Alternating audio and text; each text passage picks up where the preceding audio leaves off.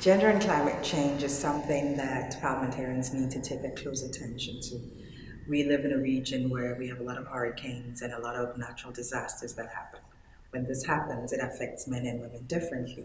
It's important that as parliamentarians, legislations, policies that are put in place takes these things into consideration.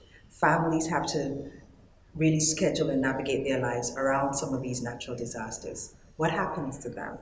This is why it's very important that parliamentarians looking at climate change can see that it really affects our men and our women differently and be able to put things in place that would help to make an impact in the lives of our most vulnerable people. So have a wonderful time with the toolkits.